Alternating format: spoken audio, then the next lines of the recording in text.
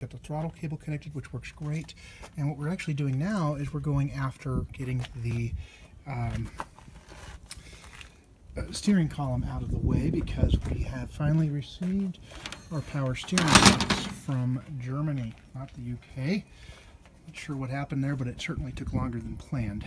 A little over a month, about 5 weeks to get it. So what I've got to do is I've got to get the steering column out. So I've removed the steering wheel, and I've removed all of the components that would prevent me from getting the column itself out.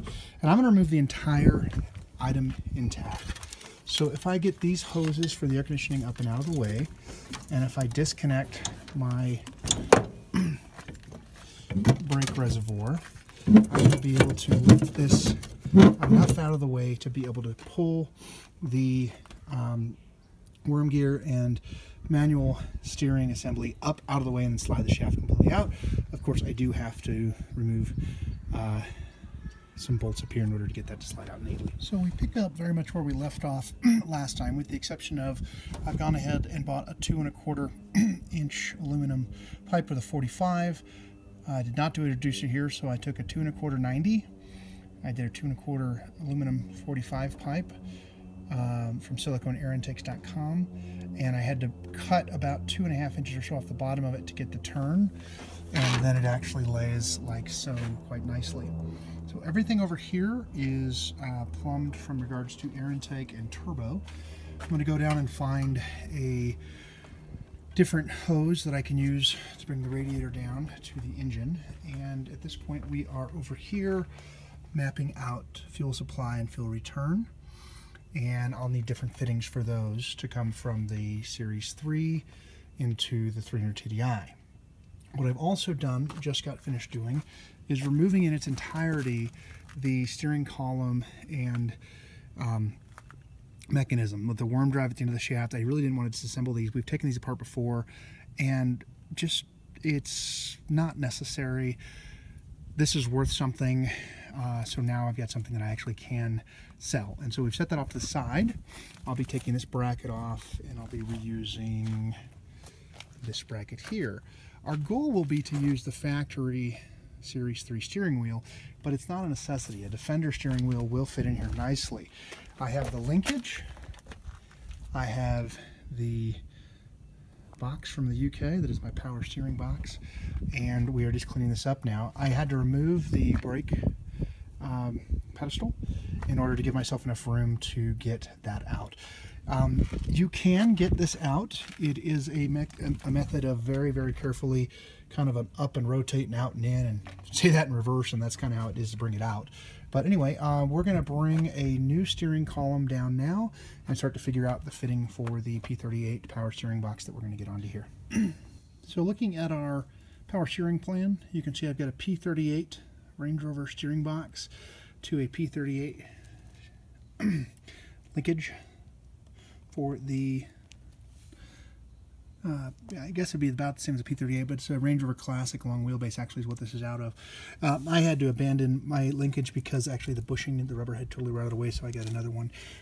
But this is basically the setup of what we're going to do here.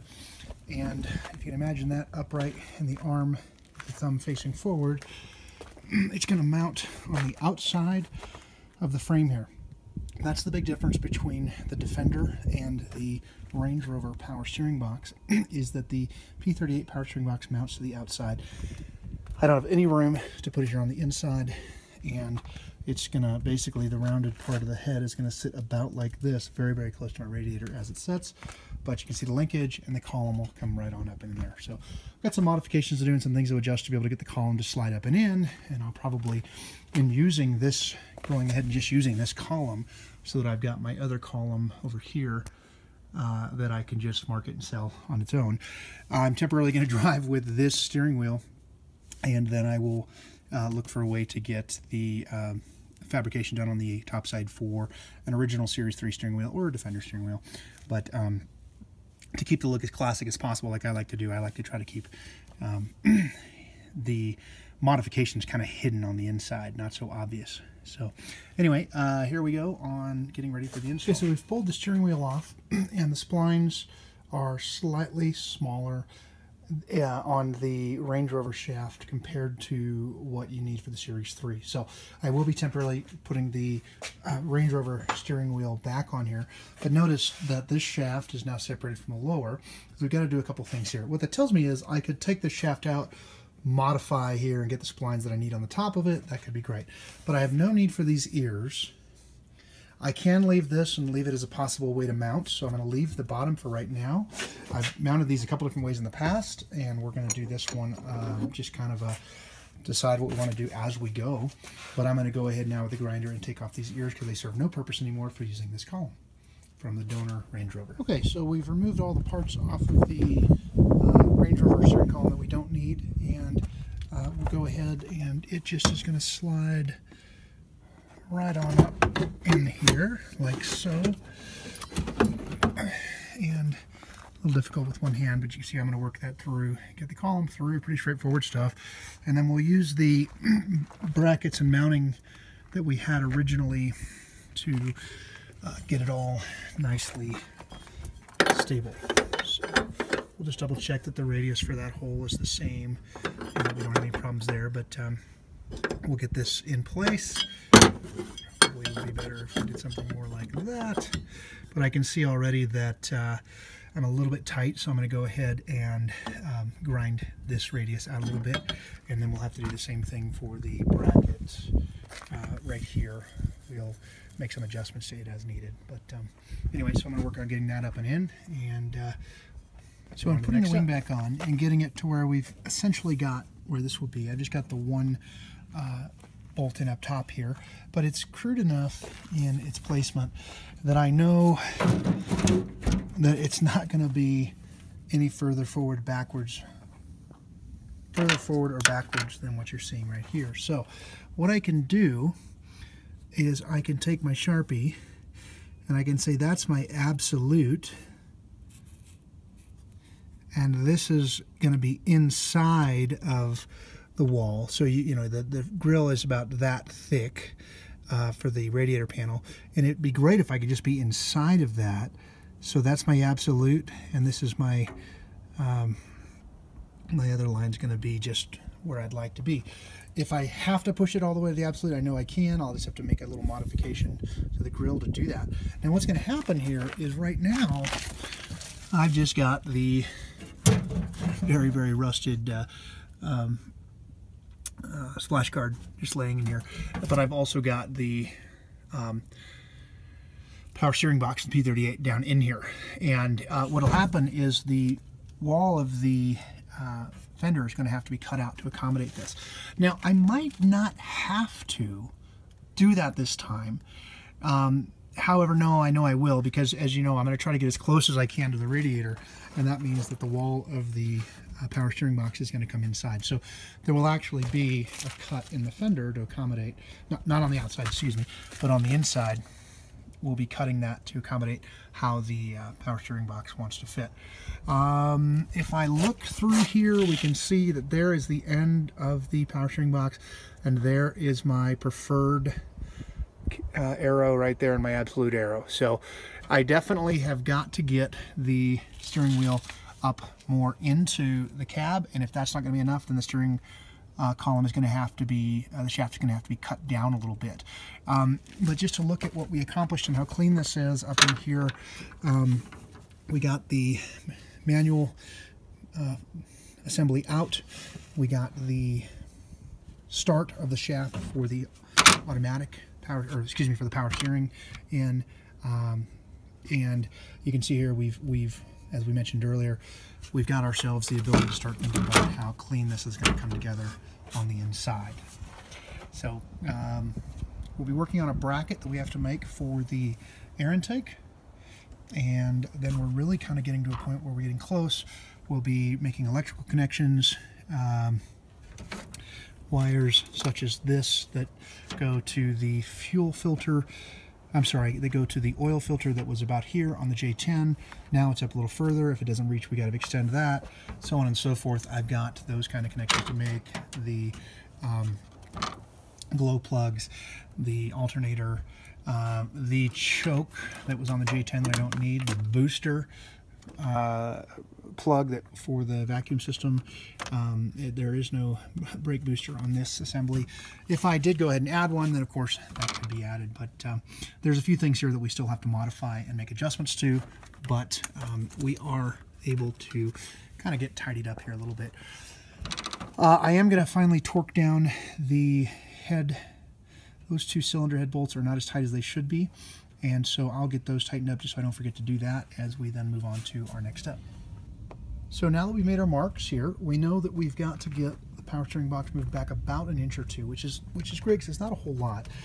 I don't want to take it out here. I don't want to try to see if that would barely do it, because this is supposed to slide back in order to allow you to remove this piece without having to take everything else out of the truck. So this is going to be basically, you know, bolted in and kind of permanently mounted to the truck, so to speak.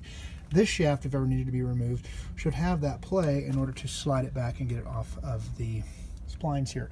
So I don't want to take it out there. I've washed my hands a little bit, and let's get into the cab here just to show that I think we're going to be totally fine on our ability to bring the steering wheel back. A couple nice things will happen is right now it's kind of forward, and if I can bring it 2 inches to me or 3 inches to me, it's actually going to get it further away from my legs because it's at an angle. It'll come up and out. So that's actually kind of cool. So we're going to get to work on shoving this back a little bit, and I think we're going to be just fine with that 2 inches and not have to make any modifications to the length of the steering shaft itself in any way. So we'll get that going now. Well, we found a nice compromise in the distance from the dashboard and the distance into, you know, my lap for the steering wheel, and it actually got it up away from my legs, which was nice, and it's not too terribly close, which is great. It feels very natural. If you recall earlier, this piece was all the way down to here, and what that's done is it's putting the nipple, when I have all of this laid out, it's putting it just basically like right there, so just a smidge in, which is great. It's the best compromise. I should show that the way that I'm doing this bracket is that I'm getting the outside bolt started, or the inside bolt started, and then once I have it started, I then come over here with some vice grips and I'm squeezing this. The interesting thing about the Range Rover webbing here on the outside of the steering column is that it is spongy. If you hammer on this or move on this, it will collapse on you a little bit. What I've been doing along the way is checking to make sure I'm not rubbing. You can see right there I'm a little close, and the good news is I can get a screwdriver in right there and I can pry that out, and that's the only place where I'm close. I'm not actually officially hitting, but I am everything but hitting. So anyway, the vise is now tight. I can now back this off and I can put the bolt in, and then of course I'll get the other bolt back in. Certainly there's other ways to do this, and it gives me the opportunity as well to then come up with a way of how I'm going to attach this down here to give me 2 points to make sure this column is nice and sturdy to the hand when driving. But it is definitely something where I could fab this a little differently, but this is working, so this is what I'm that's up and in. We've got the little shroud here. We'll just cut that back so it's a better length to fit now because it's a little too long. And the one thing that will definitely have to happen is I think we're going to rub on this bulkhead stay, which is actually a really easy solution. We just come in here, I've done this on other ones, where we just come in here and grind down, take off this corner, and make it to where there's just no conflict there. I did double check. If you look up in here, I did pry that back out. I've got lots of clearance now. Steering wheel wants to turn really cleanly, no rubbing. I've laid this essentially where it will be on its vertical axis, and if you look here, you'll notice that I am in a not too bad compromise. I'm well inside the absolute. I'm a little bit over where I'd like to be to just fit. So I'll just have to make a slight modification to the radiator grill at the bottom. We'll just nibble out a little bit. We're already going to have to do that to the fender a bit, but anyway, coming to a good stopping point for the day. We'll just tidy this stuff back up a little bit and tuck it back in where it goes, and put the fender back on and call it a day for today. Certainly, as I've mentioned already, mucho electrical to finalize, and you know, power steering connection here. We might have to do a slightly different one for this, but I think we're going to be okay. This power steering is awfully close to the belts down there. but we will play with that a little bit, and if we have to tweak or modify it, it actually connects one of them in here, of course. So anyway, we're going to clean it up, take one last little video of it all nightly kind of buttoned up of what we accomplished, and we'll call it a day for the day. Well, where we sit now is I've got the, as we mentioned in the last video, I've got the lower part of the front radiator bulkhead to weld, to cut the upper and get the rotten off and attach the lower with weld, Bondo, sanding, and paint. That's really the best way to do that seam, is to get that going, at least the way I'm going to do it. Everything's looking nice and clean. I'm going to take this off and go find a hose from the auto parts store that will work here, and we get our first chance to just see how clean this is going to look. Of course, the choke cable, as well as, I think this is actually, this is one choke cable, and then I gotta figure out what this one is. But we now have those sorted out, and roughly you can see how everything's going to line out. The air filter box I'm intending to put on a bracket right up in here, but I'm still doing so much work down in there, I don't really want to clutter that up. So as we just kind of do a quick little walk around, we see I've got the power steering box laid in here for now. I know I have to make that cut over there. I've got the shaft shoved up into its final location. The bracket on this wire for this circuit for, I think this is the horn. Yep, has to be rerun. And then I know that I have this connected to the positive terminal on the battery. I have to figure out what it is, but easy enough just to find the other half of that on the positive terminal and connect it. Look, this truck is getting, as proof of concept, back to running. Once it's running and running smoothly, we're going to come in, we're going to go after dings, we're going to go after rust, we're going to go after the bulkhead. And if we get up here in the cab, I went ahead and put the steering column back together. And man, I can't wait to have cruise control. I mean, wow, right? And maybe I should put the airbag back on, and then I've got cruise control and an airbag on my Series 3. I pray you know I'm kidding. But it would be kind of funny to have that there for a while until I decide exactly what steering wheel I'm going to do. I am ever so slightly crooked. I'm a little bit of a stickler for that, but the column needs to be straightened out anyways. Once I make that cut on the bulkhead stay, that will be taken care of. So we're going to clean up, call it a night for real after having done it before this video, and button it up and call it good.